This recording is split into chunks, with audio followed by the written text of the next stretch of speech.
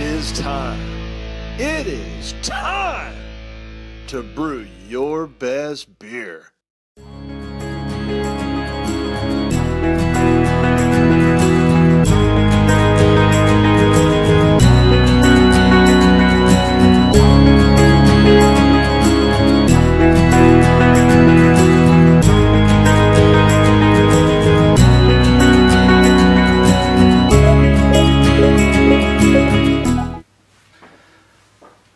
Hello, today I am bottling up an IPA I brewed. I don't know if this is going to be my SJPorr Challenge 2014 beer or not.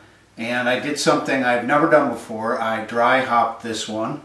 The blend is 5 ounces of Simcoe, 2.5 ounces of Autumn, 0.5 ounces of Warrior, and 0.5 ounces of Amarillo.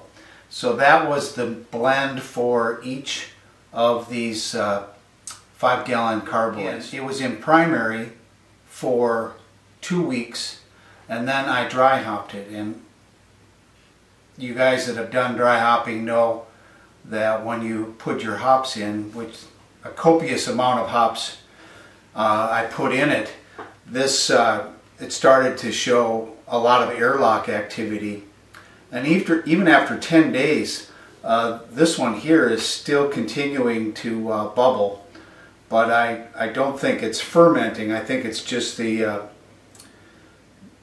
well, I read on Homebrew Talk that there is CO in the hops, and it's probably just that releasing out of the beer. I opened up this one and took a smell, and the aroma is terrific. So I'm really looking forward to seeing how these are how these come out. I've made a number of IPAs. Some have been just so bitter, too bitter really, and didn't have as much of the aroma and just the hop fragrance that I was hoping to get. So this is a new thing for me, dry hopping, hopefully getting that aroma. This recipe did have quite a bit of hops in it, so it could be pretty bitter too. I tasted it, and when I put it into these secondary vessels, and it was pretty good. It was pretty bitter. But I'm hoping that it balances out with this dry hop mixture. Something else I'm doing today that I haven't done before is going to be using these plastic PET bottles. I've never used those before, so that'll be a new thing for me as well today. Well, I know you guys have probably all seen bottling videos. I will video this and see if there's anything that is worthy to see, and we'll check back with you later. The corn sugar is in the bottom of the bottling bucket.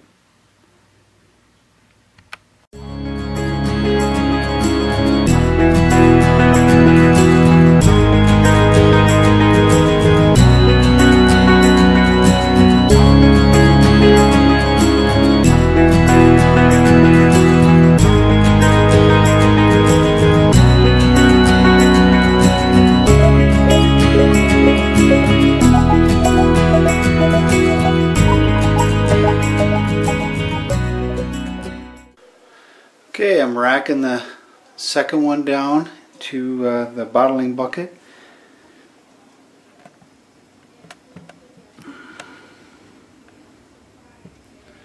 And you can see I have the first 24. I actually got 24 16 ounces. I think that's the size of those. And then another 6-pack of 12 ounces out of the first carboy. So we'll see what the volume is on this one. You can see I'm not sure what I can do with that. I would like to salvage that somehow, but I think weight. I'm not going to put all that into any beers that I potentially could be sending out. I want to make it as clean as possible.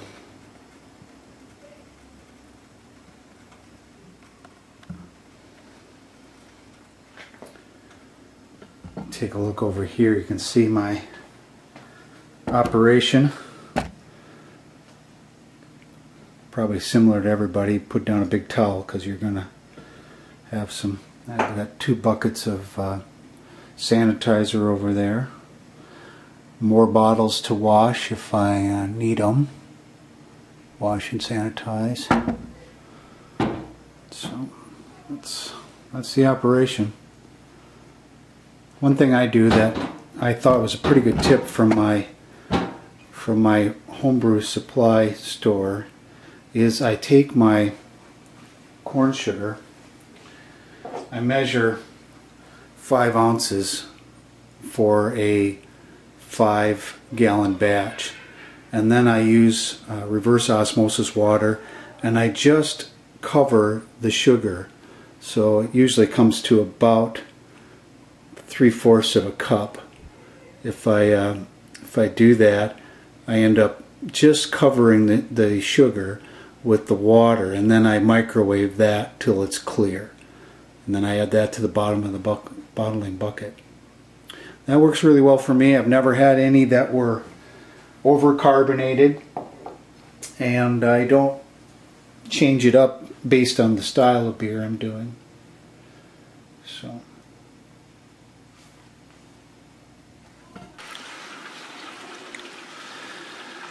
alright, well, I just finished bottling and did all the cleanup. I forget how much work bottling is, especially when you're bottling 10 gallons, and I think it's gonna, I was happy with where the gravity ended up about 1.010, so I think that's probably about as dry as it's gonna get with that yeast strain. I used a English ale yeast. I think it's, well, I'll put it down below, but I think it's White Labs WLP07. I don't know, maybe not. But I thought I'd give it a little taste here. This has been now dry hop for 10 days. I put it in the fridge to chill it down.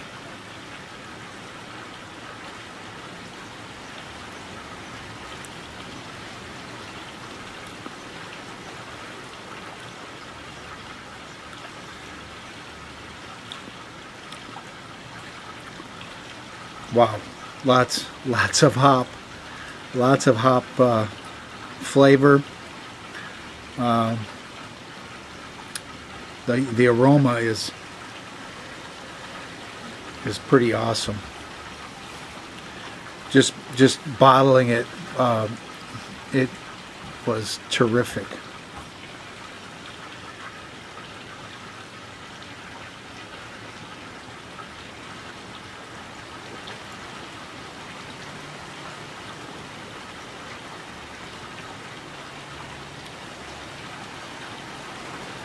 Well, that's pretty good. We'll see how that turns out after it's bottle conditioned. I also have another 10 gallons of an IPA that's in primary right now. I got to move that over to secondary, and I think I will dry hop that one as well. I was surprised by the dry hopping, how well you do lose quite a bit of volume, and you do, I guess what surprised me was how active it seemed. It seemed like the fermentation started all over again. So I mean, even the churning seemed like it kicked off. I think when I first did the gravity reading, I can't remember what I had. I think it was 1.012 or 13, so it dropped a couple of points dropping with the dry hopping.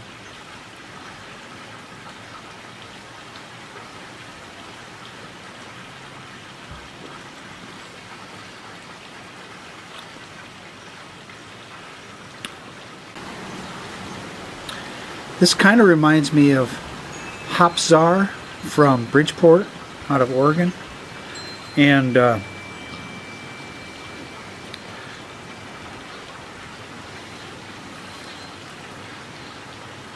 can see it's pretty clear. I mean,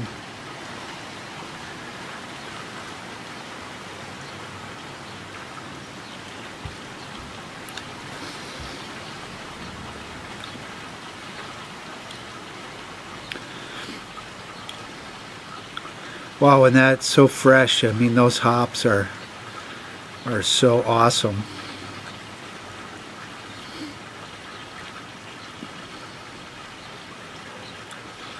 That's good. That's a palate wrecker.